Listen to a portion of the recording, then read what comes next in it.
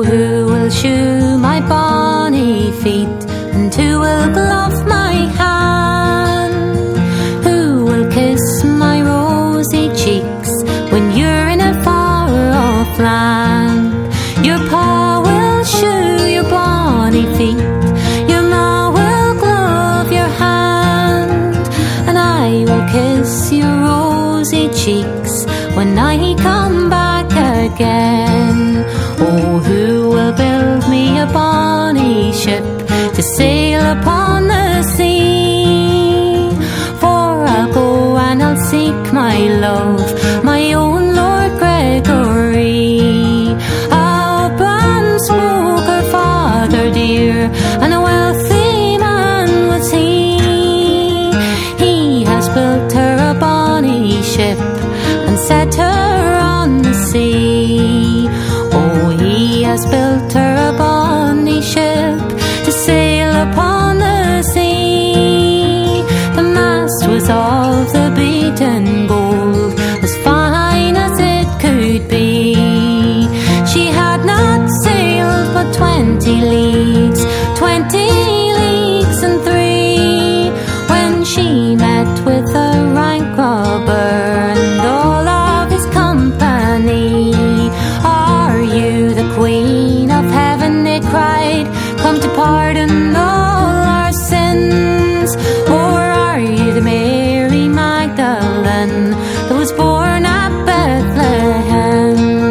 I'm not the Queen of Heaven, she cried, come to pardon all your sins. Nor am I the Mary Magdalene that was born at Bethlehem, but I am the lass of the Loch Royanne, who's sailing on the sea to see if I can find my love, my own Lord Gregory. I'll see you now, yon bonny bar, all covered o'er with thyme. When you sail it round and about, Lord Gregory lies within. Now row the boat, my mariners, and take me to the land. For now I see my true love's castle close by the Saltsea strand.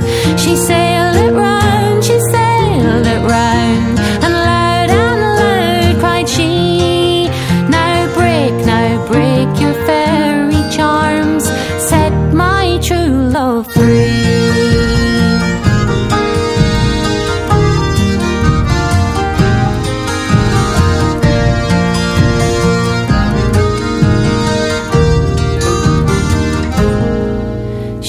Taken her young son in her arms, and to the door she's gone. And long she knocked and loud she called, but answer she got none. Now open the door, Lord Gregory, open and let me in. The wind blows cold, my love, the rain drops from my chin. Is frozen to my feet, the glove onto my hand, the rain that drops from my frozen hair, and I can scarcely stand. Up then and spoke his ill mother, as mean as she could be. You're not the lass of the Loch Royanne, she's far out o'er the sea. Away, you ill woman, you don't come here for good. You're but some witch that strolls about, a mermaid of the flood. Open the door, Lord Gregory, open the door, I pray. For thy young son is in my arms, and will be dead ere it is day. You lie, you ill woman, so loud I hear you lie. There Annie of the Loch Royanne is far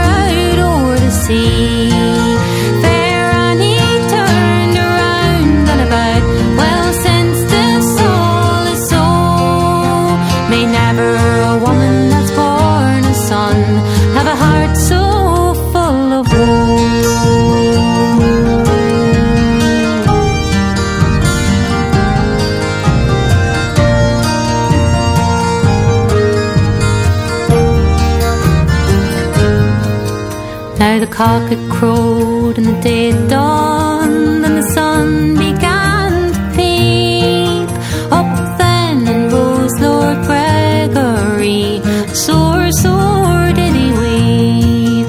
Oh, I have dreamt a dream, mother, and more it grieves me great. Fair Annie of the Loch Royanne was dead at my bed feet.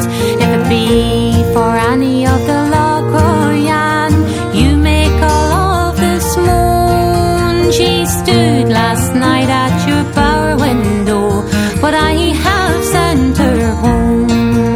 Well, he's gone down onto the shore to see what he could see, and there he saw fair Annie's bark come rolling o'er the sea. Oh Annie, loud he called, oh Annie, my dear, but all aloud that he did call, fair Annie she did not hear. A wind blew out, the waves crashed o'er, dashed the boat on shore.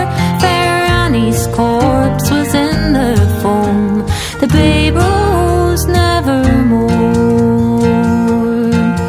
Then first he kissed her pale, pale cheeks, then he kissed her chin, then he kissed her cold, cold lips, there was no breath within.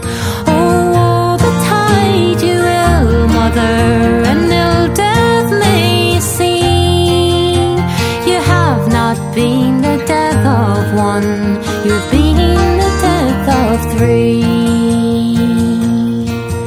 Then he took out a little dart that hung down by his side. He thrust it through and through his heart, then he lay down and died.